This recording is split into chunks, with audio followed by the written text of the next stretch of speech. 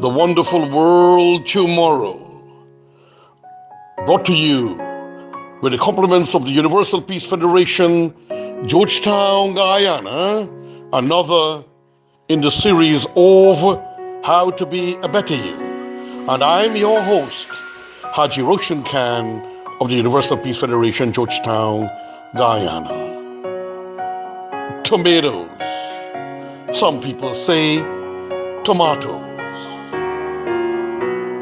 A teacher asked her students to bring some tomatoes in a plastic bag to school. Each tomato was to be given the name of a person whom that child hates. So the number of tomatoes would be equal to the number of persons they hate. On a predetermined day, all the children brought their tomatoes well addressed. Some had 2, some had 3, and some had 5. Some even had 20 tomatoes in accordance with the number of people they hated. The teacher then told them they had to carry the tomatoes with them everywhere they go for 2 weeks. As the days passed, the children started to complain about the decay and smell of the tomatoes. The students who had many tomatoes complained it was very heavy to carry and the smell was too much. After a week, the teacher asked the students, "How did you feel this week?"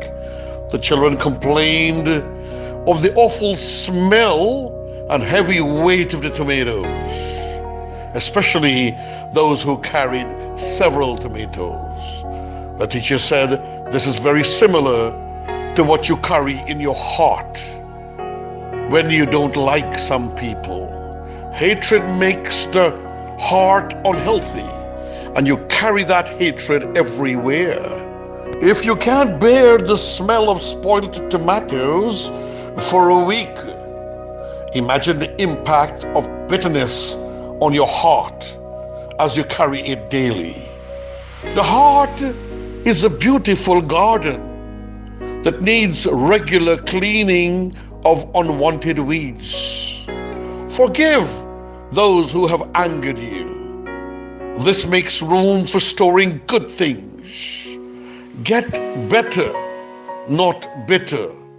Although you may not usually forward messages such as these to others, please forward this to get the beauty of not having bitterness and hate in your hearts. It will help to motivate fellow friends and families and cleanse their hearts for the wonderful world tomorrow and for a better you.